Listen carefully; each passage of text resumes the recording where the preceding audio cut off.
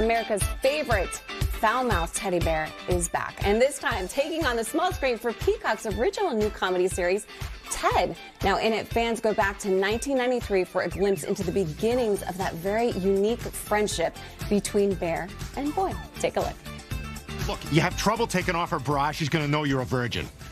Really? Trust me, all right? Now take it off. Okay. What are you doing? Well, I'm not gonna make it easy for you. You gotta work for it.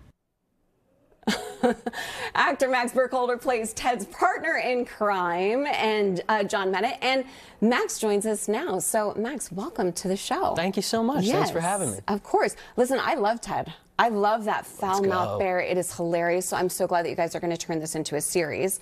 So tell me a little bit about the show, because it's the prequel to what we saw as Mark Wahlberg's character, yes, right? It's the prequel. It's set at a time when Ted hasn't fully done his evil work and corrupted John yet. He's still got like a little bit of a shot of not turning into a degenerate, but we see a lot of the firsts, you know, first time, like they're trying to take the bra off, first time smoking weed, you know, first prom, stuff like that. Yeah.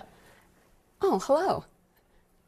So here's something too that I want to know, and I love the bra scene, by the way, which is fantastic. Let's talk a little bit about the bear itself. Yes, it's CGI, correct? Sorry. Yes, it is CGI. It was kind of wild right at the start because you're acting with empty space. You're looking at nothing. You're looking into the void.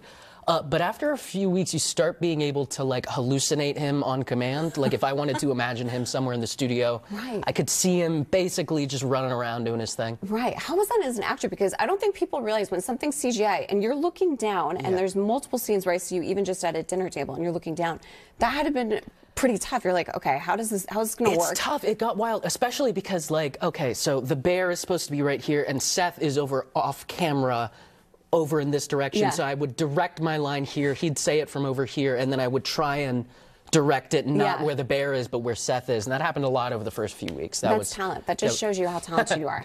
So let's talk a little bit about Seth Macfarlane. Yeah. I know that you've worked on Family Guy when you were young, which I think that's hilarious. At like 5 years old. Way too young. 5 years old saying jokes that shouldn't come out of my mouth. That's okay. That's what makes you who you are today. It's true. I heard that he personally called you for this role. Yeah, I mean, that never happens. Yeah. It was wild. It really, like, threw me off guard a little bit. Yeah. Like, normally you get, like, a call from your agent or a producer or an executive, something like that.